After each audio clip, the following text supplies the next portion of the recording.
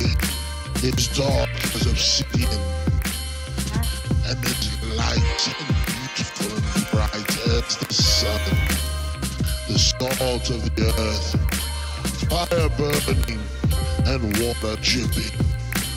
Alchemy fusing stardust and magic. She is timeless.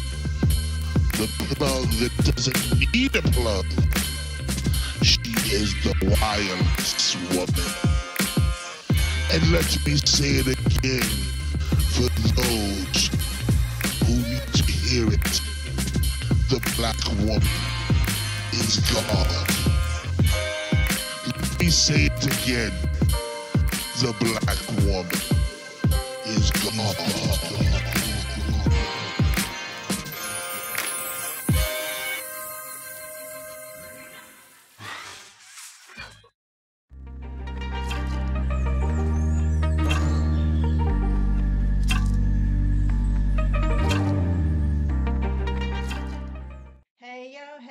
Hey yo, welcome to my channel.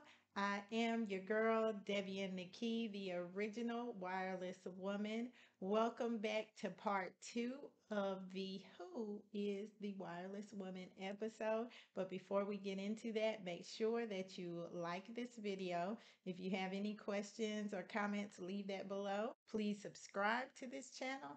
And if you really feel this video, go ahead and share that link. Click that notification bell to be notified of uploads, and let's go ahead and get on into it. Class is now back in session.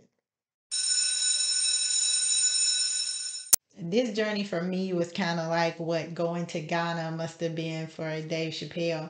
Everyone needs to go on their own odyssey. Everyone needs at some point in their life to take everything they think they know and believe in and just test it. Just put it down and open yourself up to what everyone else is experiencing. Become like a real citizen of the world and see what's out there outside of your own perspective. During my year of isolation, I went completely off all social media. I even let go of all of my social media. The social media that I have now is brand new.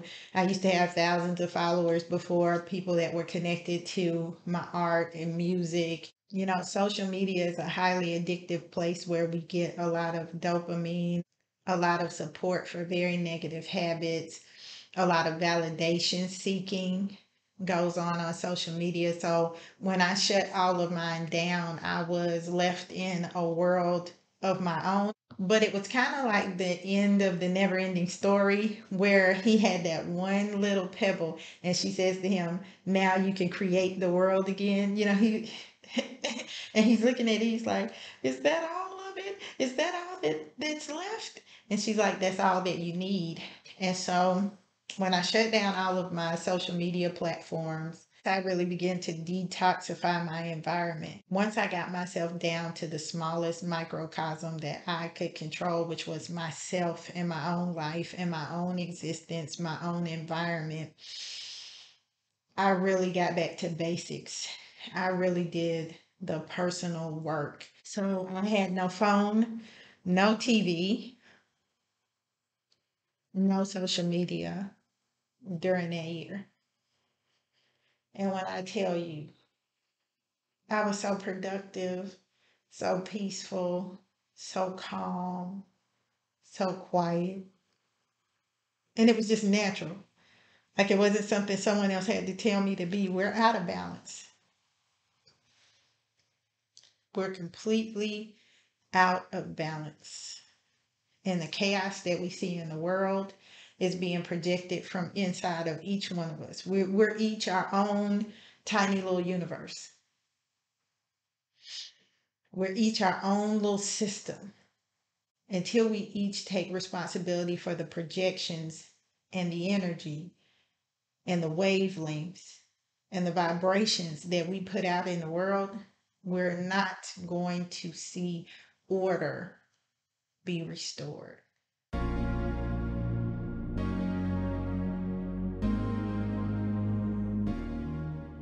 I had already been in therapy about 3 years, but of course I was back in therapy So my therapist put me in grief recovery. When he started talking to me about recovery, I was like, wait a minute, that sounds like some addiction stuff. Um, and it was. I didn't realize how addicted I had become to these emotional and chemical reactions, this dopamine that you get from acceptance, from needing to be accepted by people. Like I said, I was really on the verge of a nervous breakdown, which may have actually been a midlife crisis. But when I went into therapy, my therapist was able to identify for me that it wasn't crisis, it was actually grief. That I had been in a long standing codependent relationship with grief. And I literally had to go into treatment for grief like a drug addict would go into rehab. I am gonna tell you more about my grief recovery process in other episodes.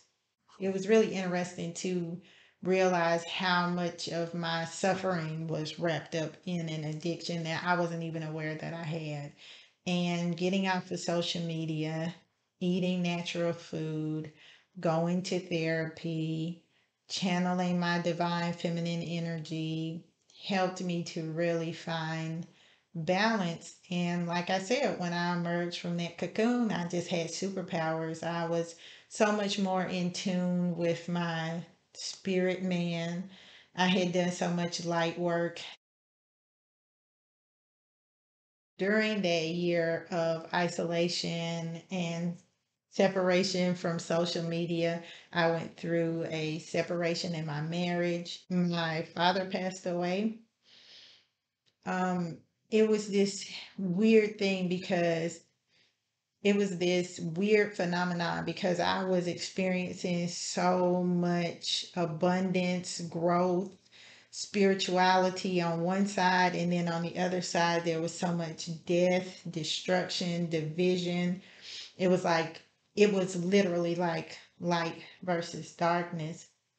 And the one thing that I wanted was the things I had relied on in the past. Like I wanted to come on social media so bad and get that sympathy fix of letting people know what was going on in my life. But I strengthened my own personal inner man by doing that work personally and just showing up for myself every day. I went through those things on my own and I began to develop a community of people that were there in real life, people that I could actually reach out and touch. I spent a lot of time writing letters to people, like old school, old fashioned envelope letters stamp. Like I have stamps, y'all. Stamps. And I just became so much more connected and in touch, and it's like Wi-Fi where you can't see it but you can feel it. You can tap into it and connect to it. And I had actually developed a network of people. It was real, it was tangible. I also lost a lot of toxic friends. As I began to do that work and really grow and develop, it put a strain on so many relationships. But then I had to realize that as I was detoxifying myself, I was becoming more and more and more resistant to other people's toxicity. And that the people I was having the deepest rifts, and that the people I was having the deepest rifts with, even though I loved them desperately, were the people that were creating an environment that had allowed toxicity and negativity to fester and grow in my life. And I mean, I lost a lot of long term friends and relationships. And I want to take time while I'm on here to say that the friends that I had, I love y'all. I still miss y'all.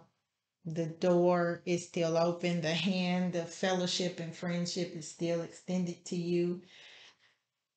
I want to do the work of building healthy communities, having healthy boundaries, and us really being able to grow in love together, if that's what you want, you know. If not, then stay the hell where you at. But what I found was that it isn't always bad people with bad intentions. Sometimes it's good people with really good intentions. They can be your greatest enablers. You have to allow your self discovery journey to approve for you what is good, acceptable, and the perfect will of God for your life. And that may not always include everybody that's walked dark paths with you. Sometimes they may not be ready to let the light in like you are. And it doesn't mean that that's a bad person. It just means that it's time for you to separate that road. That's something that Abraham and Lot had to do. That's something that happened when Lot's wife looked back and then he ended up on his own with two girls, and that turned out chaotically. But my point is, sometimes people who love each other still have to separate. When good people have a negative influence on your life, it's easy to get lured away by predatory people at that point, because now you can't tell the difference between good people with good intentions and bad people with bad intentions, because the influence and the outcomes are the same. That's where cognitive dissonance comes in. And honestly, all black people in America have some level of cognitive dissonance. You wake up every day in a you you wake up every day in a system that's designed to fail you, while everyone's telling you you need to pick yourself up by your bootstraps. So that is an automatic recipe for disaster.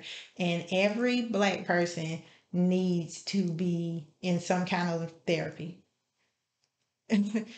Being black in America is a permanent gaslight. And even if you don't think that you need therapy, it's just good to check it out. It's like tire pressure. Just check it periodically.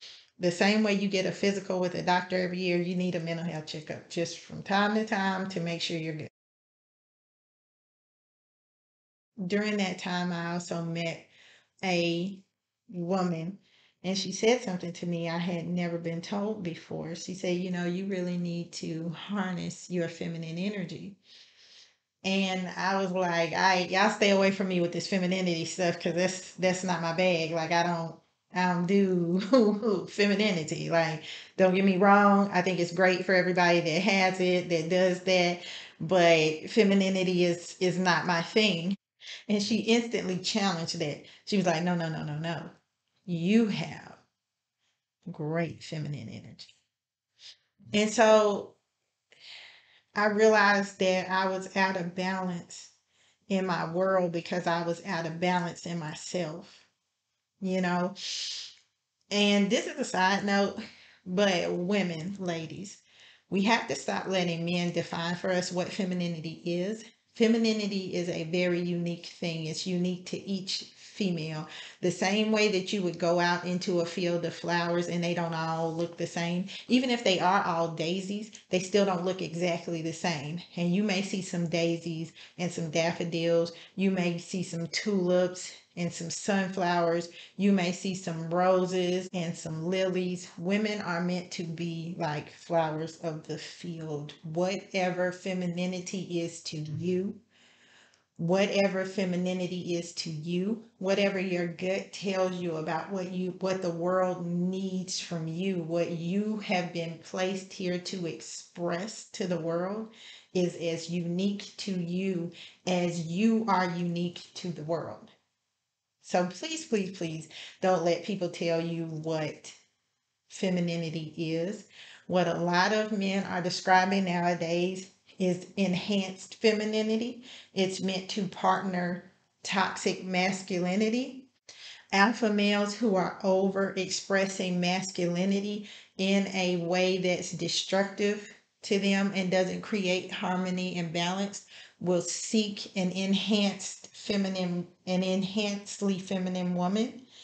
Um, and I'm not gonna go into enhanced femininity and how that's affecting like the trans population, because that'll be another video.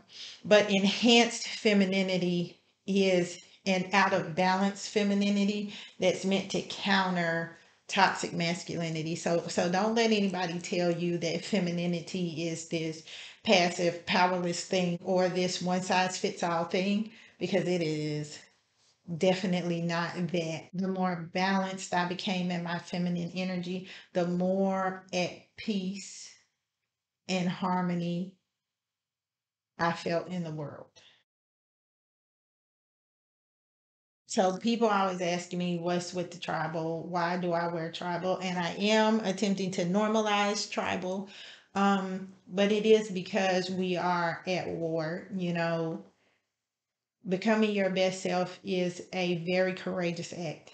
You have to defeat your own shadow man to level up. It's like a video game. To get to the next level, you've got to defeat some level of shadow that already exists within you. And so tribal for me represents the internal struggle within and the external war without. It's the outward manifestation of the inward work that I've done. It allows people on the outside to know that I intend to remain unique, that my uniqueness is something that's not for sale. It's something I'm not going to sacrifice to fit in and be accepted. A lot of people's body is a temple, but they've never actually been to a temple. And some of the things that go on in the temple would really spook the heck out of most New Age Christians. Like, y'all are way more religious and stoic than like even biblical characters are. Like, some of y'all are really Pharisaic, and you should really adjust your belief system as to whether it's inclusive or exclusive. Because if you're really a member of this exclusive club, you're probably missing the point of what spirituality is supposed to teach you about yourself in the world. You might want to test some of that. But whenever you look at temple worship, and then see your body as a temple, see your home as a temple, your community and how you interact in your relationships as being temple worship. All of those things are an extension of worship. And the beautiful thing about being off of social media is how much time you have. I had so much time to invest in myself, discover things about myself, discover things about the world. And when I begin to put those things into context, I begin to learn about energy and light and alchemy, you know, apothecary. Like, prior to, we're so smart now. We have so much information and so much we have so much information and so much knowledge now. We're just too smart for our own good. Like, back in the old days, you always knew where your healers were. You always knew where your food sources were. We had communities that were connected. We had storytellers and people who knew the history. And we don't have any of that anymore. We just have Google now. Now we have Google. And Google will never be smarter than your grandma. I just need you to know that. Google will never be smarter than your grandma. And you don't want to be a Google grandma. You want to be a grandma who has some lived experience, who has some wisdom and knowledge to pass on. As I begin to learn about how the body is affected by lights and sounds and smells and ointments and oils, I began to realize that experiencing the world the way that God gave it to me was so much more than anything that I had been taught or learned before. And what's strange is when you say that stuff to people, particularly Christians, they get like mega spooky about it, not realizing that you go into churches that have the music set at certain megahertz and have the lights going at certain watts to put you into a euphoric, suggestive state.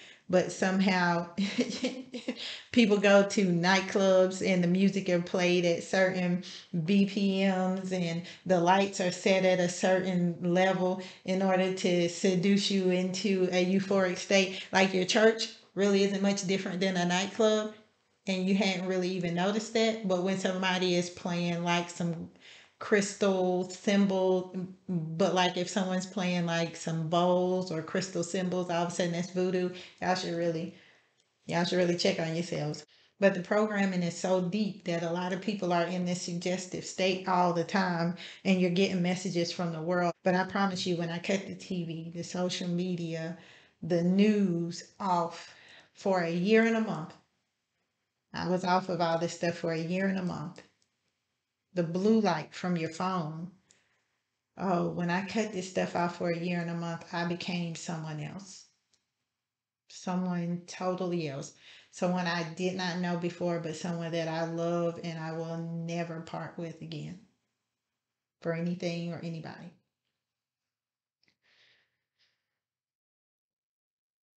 Everything from the food to the phones to the meat to the programming, all of it is meant to subject you.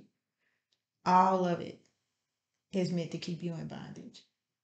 Your every moment of every day is a part of some greater agenda. And it's really time for you to turn it off. It's really time for you to take a chance on seeing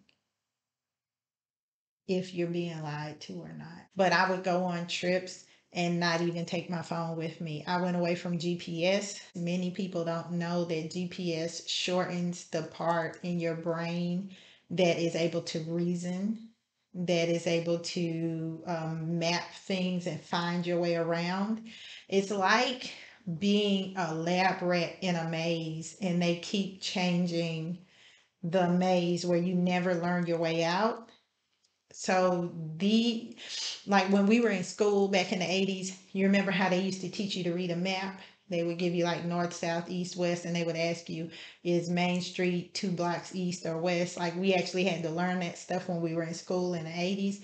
Well, we don't read maps anymore or even directions for that reason. And it takes away the part of your brain that's able to use deductive reasoning and critical thinking. Like you don't think those two things are related, but they really are.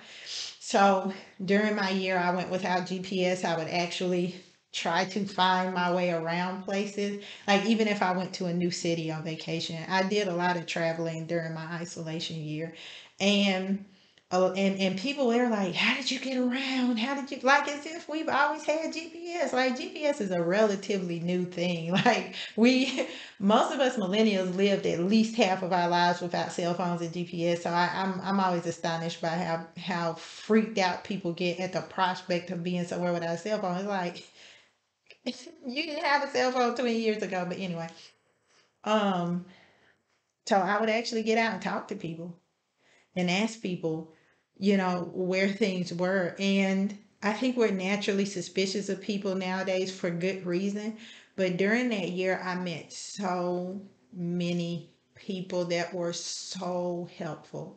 People that literally would say, well, you know what? Let me get in my car and I'm going to show you. Like I was restored to faith in humanity because of how many people that were willing to help me during that year. And don't get me wrong, even though I'm about my people, black people, because everything's about proximity. You have more black on black crime because black people are in proximity to black people. Because when I go in places, I connect with other people that look like me, and I feel like every bit of progress that I will achieve for myself has to be because I believe that every bit of progress that I achieve for myself cannot come at the expense of my people. That when my people prosper, I prosper likewise along with them. When I make the state of Black America better, I, as a Black American, have a better life. So, I'm about my people, and that I'm uncompromisingly about my people. Jesus was about his people. Moses was about his people. I am about my people and my people first. Jesus was so about his people. He told the Syrophoenician woman, you get nothing off this table because this is what I do for my people. And she literally was like, listen, even dogs get crumbs. And she had to acknowledge his culture as being superior before she could get blessed by him as a member of that particular culture. So I'm about my culture. I believe white power to white people. Is this going to be hate speech on YouTube?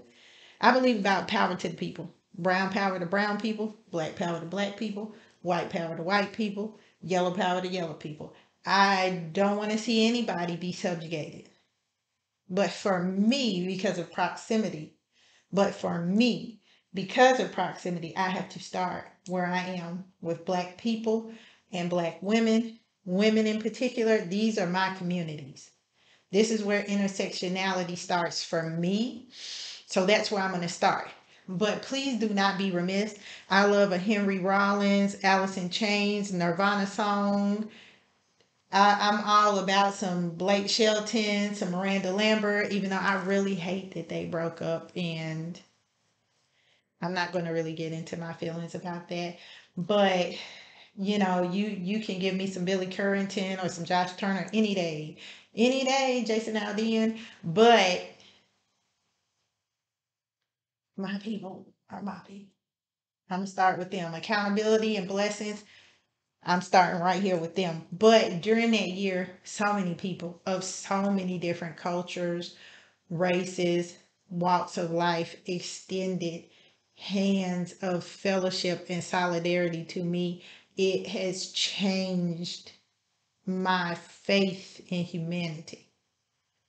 And it took being off the grid to see that the news and the media isn't always telling you the full story of what's going on. You have to actually be out in your community experiencing it yourself. So many people gave to me. So many people helped me. So many people extended themselves for me during that year and during that time. I will never be the same.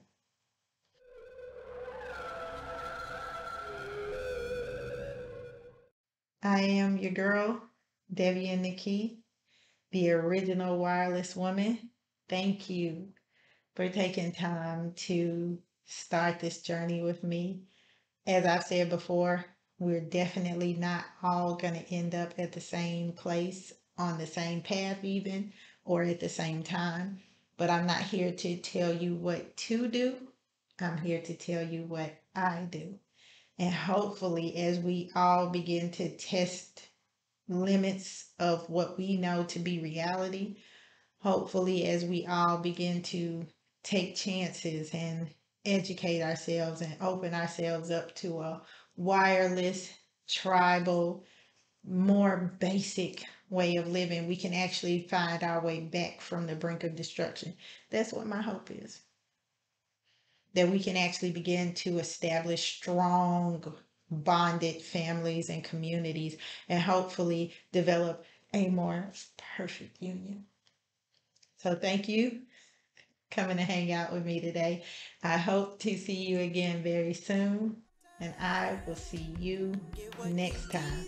Class is now dismissed.